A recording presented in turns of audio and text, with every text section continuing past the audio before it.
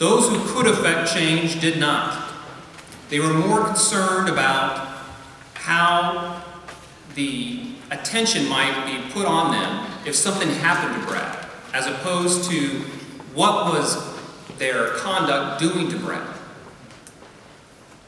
But it turns out those same people cared about something more. And what they turned out to care about more was the media impact. And for that, I must thank each and every one of you here today.